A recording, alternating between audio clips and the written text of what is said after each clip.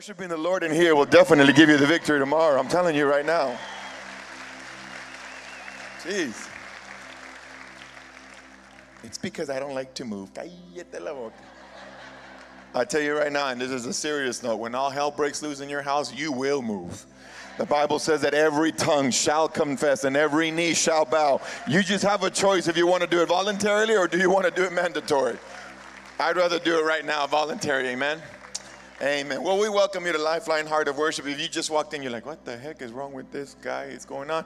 Anybody here joining us for the first time? We just want to bless you this afternoon or this morning. Oh, there you are. God bless you. God bless you. We welcome you. God bless you. Anybody in the balcony that's brand new? Anybody? All right. All right. Everybody's a regular up there. Okay. Well, we welcome you to Lifeline Heart of Worship. Our vision, a simple healing for the body, mind, and soul. And we want you to know that if you're looking for the perfect church, we are definitely not it, but God is putting us all together. We're broken pieces, but the Lord is putting us back together again. So if you're looking for that church, then we are it for you. Amen? And we're grateful for what the Lord is doing in our lives. Like I said, we were all broken, but he's putting us back together. We started a series last week. I don't know if you were blessed by David. Undrafted David, how to face your giants, so on and so forth. We'll get into that a little bit more. But I'm going to get right into the Word of God. So if you're ready, say, I am ready. You are ready. All right. We had a great service this morning, by the way. If you're watching online, thank you for tuning in. Watch what it says in Ephesians 6:12. Watch what it says and read it carefully. Very common verse, but very powerful verse.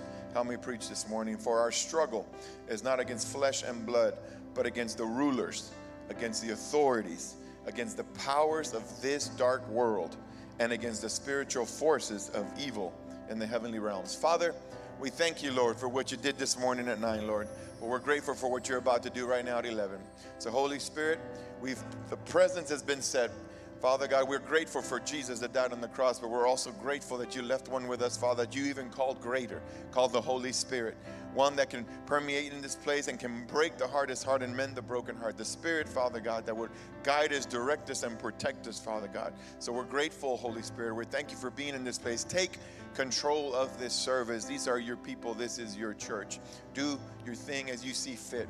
And help me deliver this message exactly as you gave it to me, so people may leave today not only filled with hope, Father God, with faith, but most important, Father God, knowing that that you have them in your hands, Father God, if we allow us to give our life up to you, Father God. Holy Spirit, we thank you, Lord, for those that continue to give faithfully to this ministry. You know who they are. We bless them, Father God. And now, Holy Spirit, do your thing. In Jesus' name we pray. Would somebody say amen? Would you do me a favor and bless 2 or 3 people right there where you're at? Bless them and say, it's so good to see you. Again, if you're watching us online, we welcome you to Lifeline Heart of Worship. Like I said, if you're looking for the perfect church, we're not it, but come and visit us. We're a bunch of broken pieces, and the Lord is putting us back together again. Do us a favor, drop us a comment, tell us where you're watching from, and share it on your social media so we can get the word of God to as many people as possible. Amen. Are you ready? All right. For our struggle is not against flesh and blood, the scripture says, against the rulers, against the authorities. This is in your Bible app. This is in your Lifeline app if you have it, or you can watch on the screen. Against the powers of this dark world. I'm going to tell you something just that I left out this morning, but that I think is just very important. You can't believe that there's a God and angels and not believe that there's demon and there's a devil. You can't believe that there's not spirits. You can't believe that there's not, and then you say just believe that there's a God. No, the darkness exists. Evil exists. I don't think I have to convince you that. Last week we talked about part 1, Undrafted. We talked about David. We talked about how God looks at the heart and not the size. We also told you how it's important that to confront your giants, you have to be able to use the weapons that the Lord has given you. And we told you that he goes with you every step of the way, that he's prepared you in the past to defeat the giants that are coming to face you today. And today, like I said, we're going to turn the page a bit. We're still in the Old Testament. But we're going to talk about another great man of God that, again, when you hear the story, you know the result, but the whole process, the whole process that some of us sometimes we like to skip, we want to skip. The whole process is so important. And this gentleman is named Gideon, just an ordinary man. I preached the story from a different perspective, but I was really, just amazed. I love reading the word when it comes to the stories that you read, because you always find something that you've never seen before. And there's about 2 or 3 things that I saw different in this scripture this time that I read it. And I hope you would stay throughout the whole thing, even after the altar call, to hear the final point. But again, this gentleman, just simple. And I told you last week that the enemy does such a great job of confusing us and making us fight the wrong battle. I told you that last week. And this scripture confirms it. Our battle isn't physical, it is spiritual. And why am I saying that? Is because sometimes, and I'm saying this a lot, and it probably seems like I repeat this a lot, but it's only because we're dealing with it, and we deal with it so much in church. We deal with it so much with people that we know, and that is that sometimes we mistake depression and anxiety and fear, and we just as emotional issues and mental problems. And while they do affect the mind, and they are tied to your emotions and how you feel, so on and so forth, I want to just make something clear that there are more than just emotions. They are spirits. Amen. And if you don't know that, you won't know how to combat it. You won't know how to fight it. So you think a pill will fix it. And I'm not against medication. I believe medication has its purpose and its plan. I am a nurse. I understand it. But I also believe that sometimes it's just spiritual. It is just spiritual, and we have to be able to discern what those spirits are. Pastor, how do those things happen? Well, somewhere along the way, you and I, or we are exposed to things, kind of like sicknesses, kind of like, man, I don't know where I got the flu. I don't know where I got, you get it, and you don't know where you picked it up from. Sometimes at work, you may be in a shopping center, whatever the case, you don't know where you get it. Spirits are the same way. They kind of linger, and they are in the realm here, in this earth, and they just kind of just trying to figure out who's got a weak immune system. If you know what I mean, if you're weak. And so you are unconsciously sometimes exposed to it. Sometimes inadvertently you'll welcome them in. And if your spirit is not right, it can happen to anyone. And it's interesting because people that struggle with this will feel, with especially depression, especially with anxiety, they feel overwhelmed, they feel overpowered, they feel helpless and hopeless. And sometimes it's just something that, in their mind, you hear this all the time. People will say things like, I feel like I'm going crazy. I feel like I'm going crazy. I can't shake this off. I can't shake this off. I'll never forget, years back, I suffered myself from depression. Our church was going through so many things. Our family was going through so many things. I mean, everything that could have possibly hit our life, financially, spiritually, mentally, socially, marital, everything. I mean, we were hit. And I struggled with depression, and I couldn't just shake it, And then just a few years back in 2016, I preached to you before that I struggled with anxiety. And this is something that again, if you know me, I'd be the type to say, oh man, get over it, it's in your mind, just get over it. It is not until I experienced it myself that I realized there was something so heavy, so powerful, and I suffered in it. It's just something, that just, I remember my suffering would be between from 2 and 4 in the morning, and it would always happen at night. And I'll never forget that I would kind of get up and I would pace. My wife was, I would probably wake her up at times because I was so restless, but I kind of just paced back and forth in the living room, just going crazy, and just like, my God, to the point sometimes even of suicide. Like, I got to get rid of this. This is just eating me up. And I believe I'm a strong-minded person, but even that, I could not defeat this. So I began to pray. I began to pray, and I asked the Lord, you've got to remove this. You've got to remove this spirit that is driving me insane. It's just really eating me up, and it's frustrating because then during the day you can't function because you haven't slept during the night. And I remember praying and praying and praying, and it just nothing would happen until I finally realized that I was actually praying the wrong way. Please listen. I was asking the Lord to remove the problem rather than to reveal what was causing it. I'm just trying to help you this morning. Because some of you will continue to pray to remove a certain problem or a certain symptom, and you want to remove it, and the Lord may remove it or put it out. But guess what? Once you come back into it, you'll fall right into it again. But if he can reveal what the cause is, not only will he set you free, but who the Son sets free is free indeed. And so I remember that night so clearly. 3 in the morning, I was delivered from this spirit of anxiety.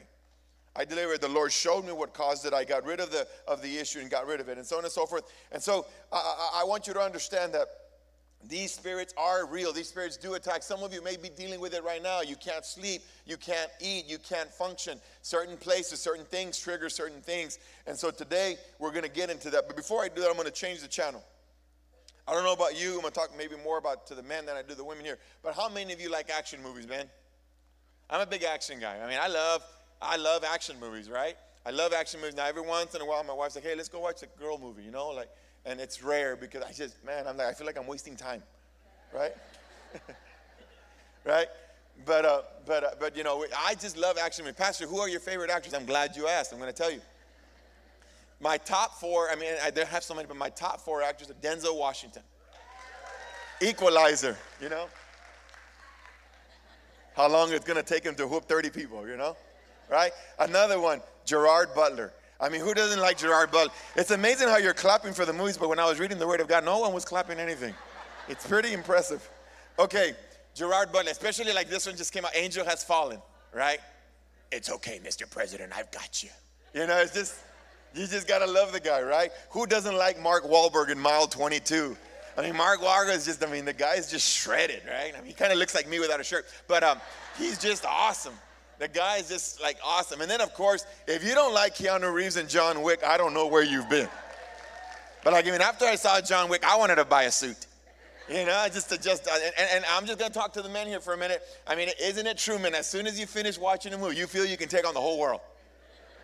You feel like you can beat him. You're like, babe, hit me. But when you hit me this way so that I know where it's coming and I know what to do.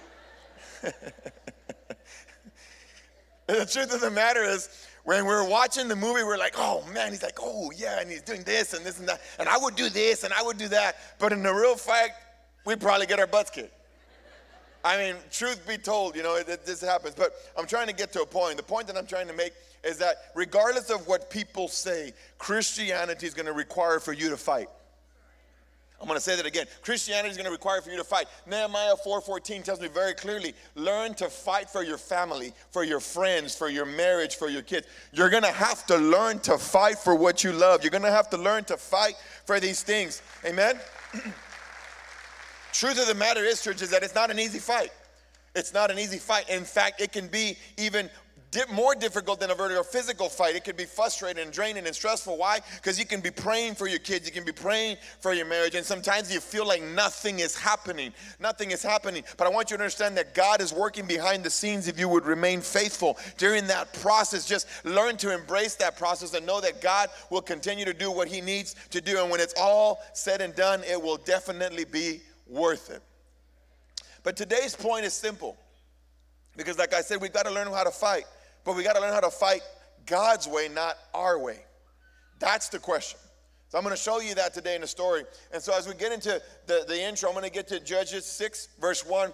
This whole story is in Judges 6, the whole chapter, chapter 6 and chapter 7. So if you want to go home and do some homework, go ahead. But I'm just going to kind of braze right through it just so we can be on the same page here. But watch what it says as the intro. The Israelites did what? Evil in the Lord's sight. So the Lord, what did it say? He handed them over, it says, to the Midianites for 7 years. It's interesting because when you read Genesis, it sounds like the same thing. When you read Exodus, it sounds like the same thing. When you read Numbers, it sounds like the same thing. And now we get to Judges, and it seems like the same thing. There's a pattern here. Like the Israelites are like a broken record. You know, God would deliver them. God would bless them, you know, and all of a sudden it would get to their head. All of a sudden they would sin, forget about God. Then all of a sudden they would fall back into a trap. God would raise somebody else up to deliver them. God would bless them. And then the whole cycle repeats itself again. And this is no different. The only different now is that the enemies changed. Now it was the Midianites. Last week it was the Philistines. The week before that, or when we talk about Moses, there was, you know, the Egyptians and so on and so forth. So there was always someone that the Lord allowed to happen because we forget. They forgot to give God glory, to be grateful for the Lord's victory. And I'm telling you, church, it almost sounds like us. We keep falling for the same thing, and we keep praying for the same thing, the same issue. And God says, I'm trying to deliver you past that. I'm trying to deliver past that. And so here the Bible says that he for 7 years he gave them to the Midianites. And what the Israelites would do, if you read in chapter 6, that every time, now they were kind of bound to the Midianites. Every time the Israelites would sow and they would harvest, these guys would come and steal everything. They would steal everything, to the point that the Bible says that some Israelites would hide in caves. They would hide in caves, and they would hide their provisions, what the Lord provided for them. They would hide it in jars. Just kind of put away so that they wouldn't steal it, so at least they would have something to eat. And so we get to the story here today, and this is no different. God raises up another gentleman. We just said his name. His name is Gideon. Ordinary man. God uses him to do something extraordinary. He says, I need you to defeat a great army. Again, you can read this whole story in Judges 6 and 7. Now again, he's just an average Israelite. I want you to understand. Number two, he was a farmer. He was a farmer. He had no experience in leading an army. He had no experience. He knew about corn. He knew about crops. He knew about his land. That's what he did. But God is calling him for this specific time and this specific purpose. So when Gideon hears the call, he kind of listens and he says, oh my God, Is that God really calling me? I mean, I'm a farmer. How am I going to lead an army? I don't have no experience. I mean, it's definitely not me. So what does he do? He asks for 3 signs. Y'all better get this. He asked for 3 signs. And the first sign, the Bible says that the Lord says, place an offering there. It was an offering of meat, the Bible says, with unleavened bread. You can read this in 6. And it says, place it there, and you'll see that I will consume it with fire to show you that what I'm telling you is true. Boom, sure enough, the fire consumes the offering. But then all of a sudden, Gideon comes down and he's like, oh, okay, I saw that once. He goes, but you can read it in 37. He says, but show me just one more sign. Show me just one more sign. In fact, what I'm going to do is I'm going to put this, a piece of what I call it, of wet fleece on the ground. Or I want you to turn this dry fleece, I want you to turn it wet, but the ground around it, I want the ground to be dry. Sounds like a crazy test. But guess what? The next morning comes and that's exactly what happens. The ground was dry. The Bible says that he picked up the fleece and he could literally spill a whole glass full of water. And then it goes on to say, it's really interesting because he says, God, don't be mad at me. I love it. He says, God, don't be mad at me, but let me ask for one more request. Let me flip it around. Now make the ground wet and make the fleece dry. And what does God do? Boom, he shows up. 1, 2, and 3.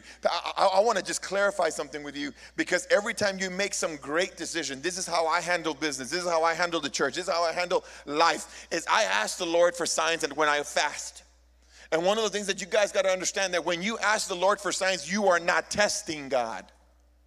You are getting clarification and confirmation from him. Some people will say, no, if God said it, you should do it. And that's why there are a lot of people that are hurt in ministry, and that's why a lot of people leave the church, because they just base it on the emotions. They say, well, I didn't want to check it. No, it is actually wise to actually put God and say, I'm not putting you to the test. If this is really you, you will confirm it. And guess what? God understands wisdom, and he understands that there's false prophets. He says, I'll show you that I'm talking to you. So God revealed to him loud and clear. He says, all I need you to do now is just defeat the mighty Midianites. Now here's the thing. He's going to choose this farmer to lead a nation into battle. And this is what I love about this story, is that God can use whoever he wants. God could use whoever he wants. And I'm encouraging you today, if you're young, if you're older, whatever, can you say, man, can God really use me? God can use anyone. If you are willing and able. God, I'm telling you right now, some of you have talked yourself out of God's purpose simply because you feel unqualified. You feel like you don't have the right title. You don't have the right preparation. I didn't go to Bible school. I didn't do this. Whatever the calling may be, and you've tried to talk yourself out of it. But I've got news for you. Jesus picked 12 disciples, and none of them had a great resume. None of them had a great resume. All of them were chumps. None of us would pick those 12. But Jesus picked them for one simple reason, not because they were qualified, because they were willing. They were willing, simply fishermen, simply tax collectors, people that were just crazy. I'm telling you right now, I'd have been crazy to put me to run a church. It's amazing. I don't have a master's in theology. I don't have a doctorate in any of that. I was just simply obedient to what the Lord said, and the Lord has done great things. Amen?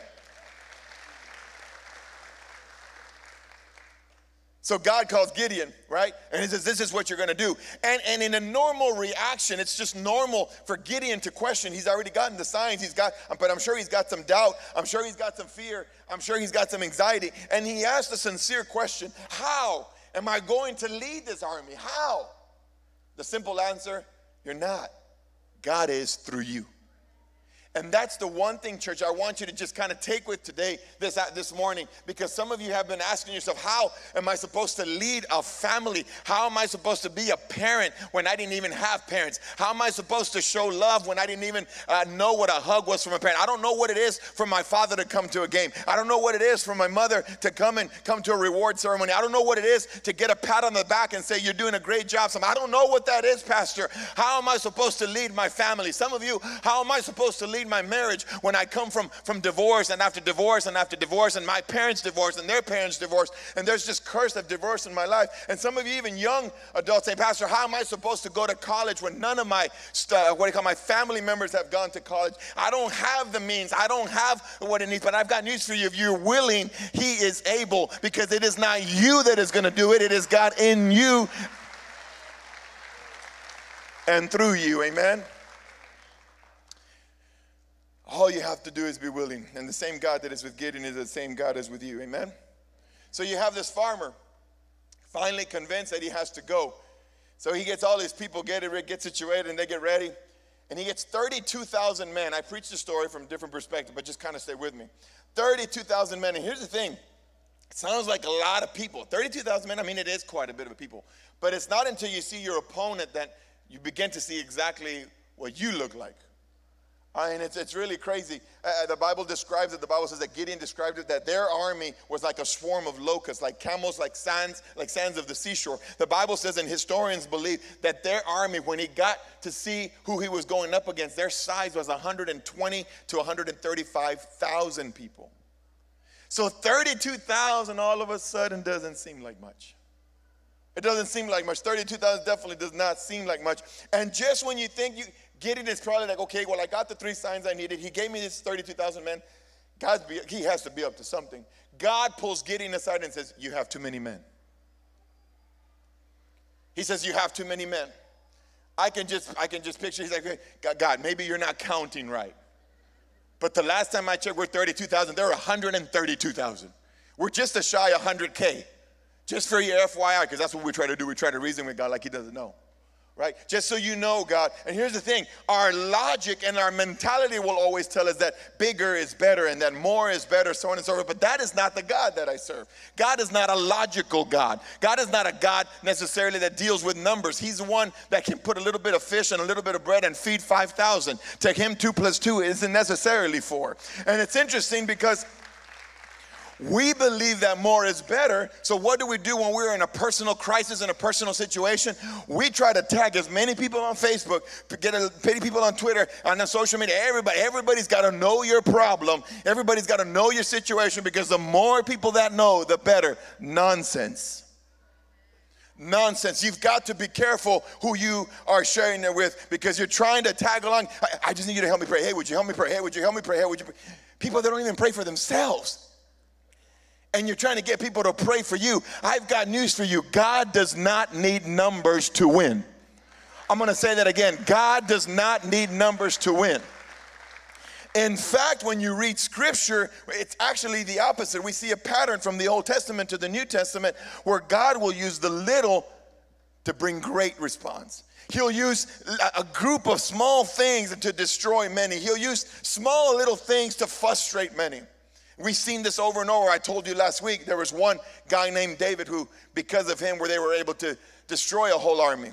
We just said it earlier that Jesus changed the world with 12 individuals. We don't need hundreds and thousands of people. And here, God pulls him aside and he says, Gideon, I love you. I need you to get rid of some people. He's like, Lord, I don't know what you're doing, but like 1 or 2? He's like, no, I need you to get rid of all of those that are afraid. Watch.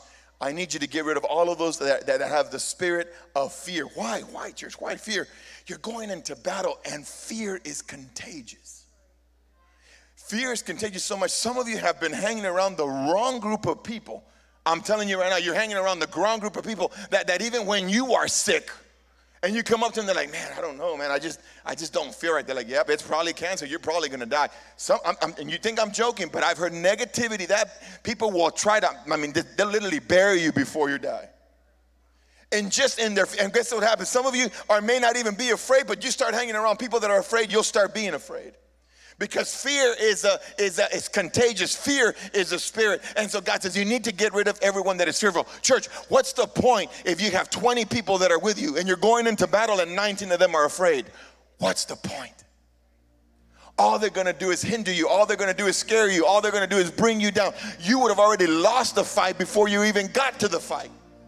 God says, so I've got to remove certain people in your life that are not with you. I got to remove certain people in you that are afraid. I've got to remove them that all they do is just talk fear in your life. I've got to remove those people in your life. And if we don't understand that, we will mistake pain for purpose when God is saying, I know this is going to hurt, but I'm not trying to hurt you. I'm trying to prune you. Those people around you don't really help you. Those people around you are actually weighing you down. Those people around you will actually hold you back.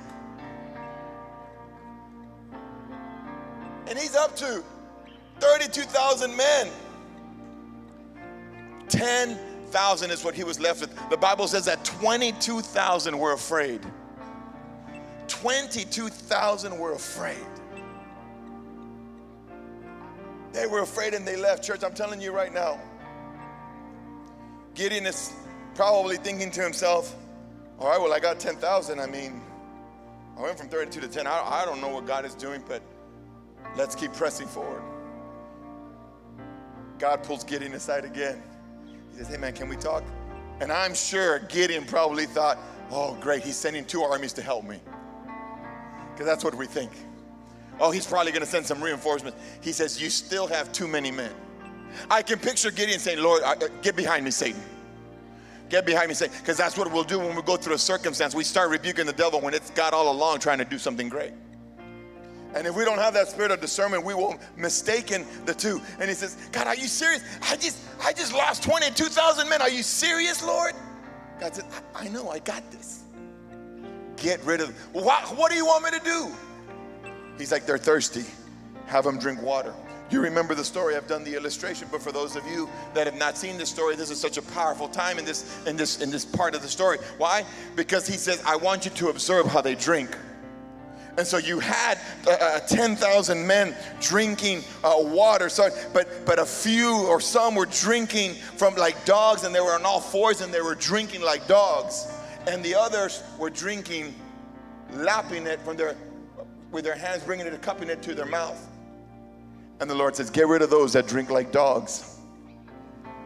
Pastor, what? What are you talking about? Get rid of those that drink like dogs. You know the story, that the whole purpose and the whole vision and the whole revelation behind it. He says those people are so focused on the need that they'll lose focus on the vision. Get the ones that even when they drink, they're still looking out to watch you. They're still looking out to make sure no one is coming. Get rid of those. You don't need them.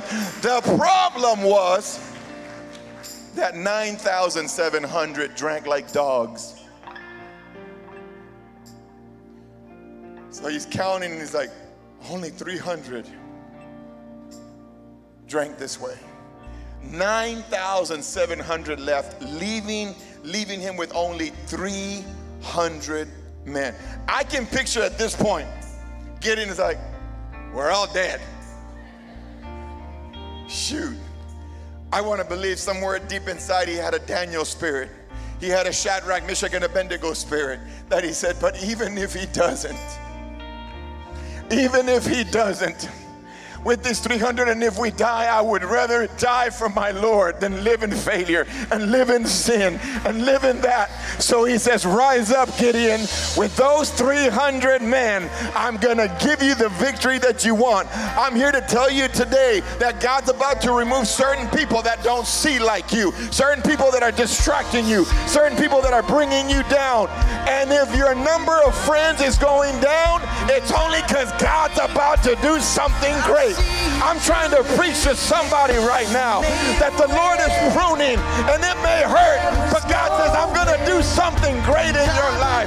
I wonder if there's anybody that can shoot your hands up and say, Lord, prune my life in Jesus' name. I see you do it again.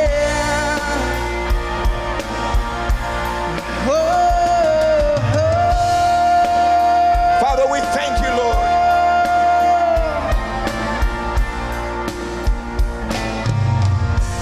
Now watch. You can stay worshiping, but man, if you missed this last part, this is it right here. This is where I saw it, and I got saved in my office this past week. Never seen this in the story, but before we do that, I got to say a prayer of salvation.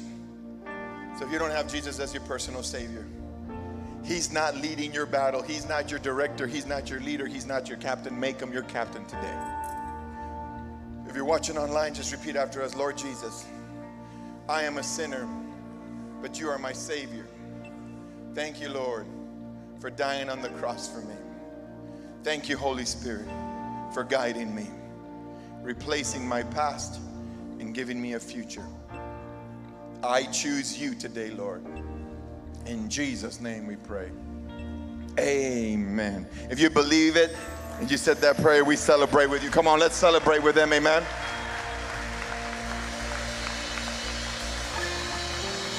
Watch. It's about to go off in just a minute. I hope you can get this revelation like the Lord gave it to me. And hopefully when you get it, you'll run to the altar and say, Lord, prune me. Lord, I am here. Lord, bless me. Watch. I'm going to read 9. But when you see 9, to understand 9, you've got to understand 8. 8 is not up there, so I'll just paraphrase it for you. He says, before you go, God tells Gideon, all right, now that you got rid of these 9,700 that were drinking like dogs, don't just leave them there. He says, go back to where they're at, get their weapons and get their provisions. I never got that. I never got that. He says, their pots and everything, he goes, bring them. They don't need them. And I find it interesting that when you're getting ready to do God's will and God's purpose, whoever's not with you shouldn't be taking what's supposed to be for you. So be very careful of that. Don't be apologetic for those people that you're trying to hand out and give certain things that are not with you. Be careful, number one. Number two, watch what happens in verse 9. This is powerful. Watch, watch, watch. That night, the Lord said, get up! Go down into the Midianite camp. He's speaking to Gideon. For I have given you victory over them. Watch, reassurance, prophesy. Victory is yours. But watch what verse 10 says. But if you are afraid to attack, go down to the camp with your servant Purah, it says, and listen to what the Midianites are saying, and you will be greatly encouraged. Then you will be eager to attack. Wait. But if you're afraid, didn't we get rid of those already in the first bunch? We see Gideon's spirit of fear return. God would not have said something if he doesn't already know. So he says, Gideon, I got you, slow your roll. I got you, Gideon. He says, I remember the first time you doubted me, you asked for 3 signs. So I'm already a step ahead of you. All you got to do is go to the edge, check them out, and you'll be encouraged. Powerful. If you are afraid, of course he is afraid. Watch what happens in verse 13. Gideon crept up just as a man was telling his companion about a dream. He's coming up, he's got a companion, and he's telling them a what? Watch, he's telling them a dream. The man said, I had this dream, and in my dream, a loaf of barley bread came tumbling down into the Midianite camp. It hit a tent, turned it over, and knocked it flat. His companion answered, watch, it's why you need people that are fearless, and it's why you need people that have the same vision. Watch. He said, your dream can only mean one thing, Gideon, is that God is giving you the victory over Midian and all its allies. When Gideon heard this, he fell to the ground and began to worship. Watch. He'd forgotten the dream. But God says, if you go, something's gonna happen. So in obedience, he moves, and as he's going, he's sharing this, and then, wait, I had a dream. And the Lord says, I'm confirming to you just to let you know, because you're a guy that needs signs, just to tell you that I am with you. You've got nothing to fear. Watch. Now comes the best part. So he get your pots, get your lights, get your torches, no guns, because their weapons were torches and pots for the provision. Stay with me. Watch. Last one, 17 and 18. Then he said to them, keep your eyes on me. There was no doubt about that because he had already got rid of the dogs. Watch. When I come to the edge of camp, just do as I do. And as soon as you see me blow the ram's horn, blow your horns too, and all around the entire camp, and shout for the Lord and for Gideon. Notice, watch. Verse 20. Then all the groups, watch what it says, all 3 groups blew their horns and wait. We just took the jars from somebody else because they're carrying somebody's provision. Now my own provision, the Lord's wanting me to break. God's saying, don't you understand that in those provisions you were hiding from your enemy? You were hiding, but you no longer have to hide your blessings. So hide your sack lunch, throw away your lunchbox. I'm about to take you into the promised land, and I'm here to tell you today, some of you are still trying to bring old stuff into a new place, but God says, I cannot pour new wine in old wineskins. Get rid of the old, break it, and give me praise, he said, and there is victory in your praise. I wonder if there's anybody here today that would shoot their hands up, that would run to the altar and say, Lord, I'm here. I'm praising you in my storm. I'm praising you in my victory. I'm praising you, believing, Lord, that without you,